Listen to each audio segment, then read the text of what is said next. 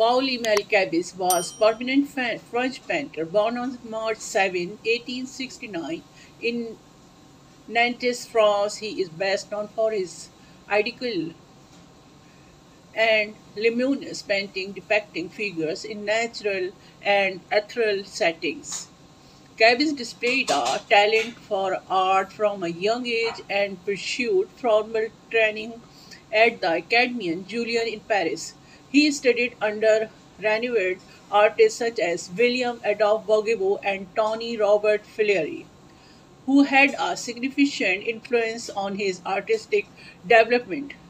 Chabas excelled in his studies and quickly gained recognition for his skill and technique precision. Early in his career, Chabas primarily worked in the academic style, producing historical and mythological scenes.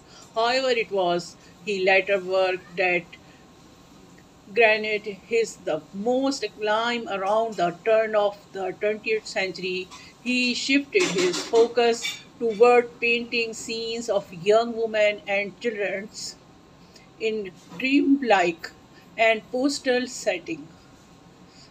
Often surrounded by nature, Chabas was deeply inspired by the classical tradition and drew influence from the work of Jean-Baptiste Clement, Carrot, and Jean-Francois Mallet. His paintings often featured dislined and ethereal figures, basking in natural light and exuding a sense of tranquility. His masterful use of light and shadow created a luminous quality in his work, adding to the ethereal charm. One of Cabot's most famous paintings, September Morn 1912, which depicts a young woman standing waist deep in water, bathed in soft morning light. The painting caused a sensation when it was exhibited at the Salon des Artistes Francois in Paris, partly due to his depiction of nudity. Despite the controversy, the painting became iconic and widely reproduced.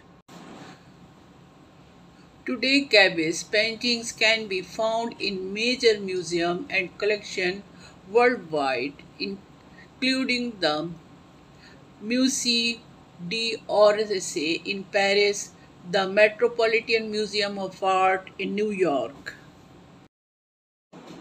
Paul-Émile Chabas passed away on May 10, 1937, leaving behind a rich artistic legacy. His paintings remain beloved by art enthusiasts and collectors alike, and his contribution to the French art scenes have secured him a lasting place in the annals of art history.